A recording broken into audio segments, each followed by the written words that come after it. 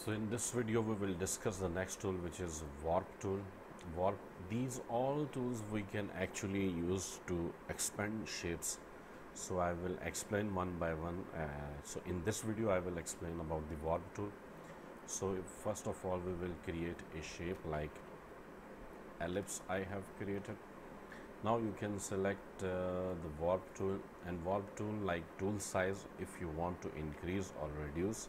So you can click on this arrow and then you can see this is warp tool. So warp tool, and from here width and height, like right now 50 pt, so I will apply 100 points, and now you can see the tool size has been increased.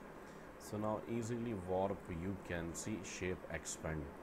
So if you want to expand shapes using warp tool, we can use this tool. This tool is very awesome, and you can see now it will apply a stunning look to your shapes in the Illustrator CC. Thank you very much for watching this video.